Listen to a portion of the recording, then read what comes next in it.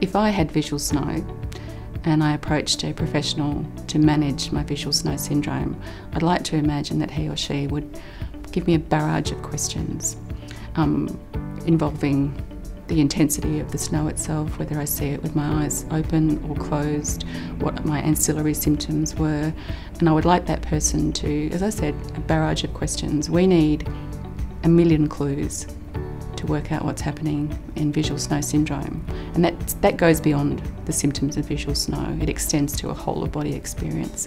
I'd want that person to ask me about those symptoms I talked about earlier, of derealisation, depersonalization, the symptoms that I wouldn't necessarily associate with visual snow.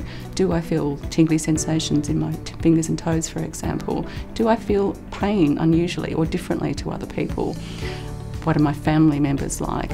Do any of my family members also suffer from these symptoms? But not just visual snow, other sensory changes. And I would like the focus to remain on sensory symptoms, but a million of them. As I said, we need millions of clues before we can solve this incredibly difficult puzzle.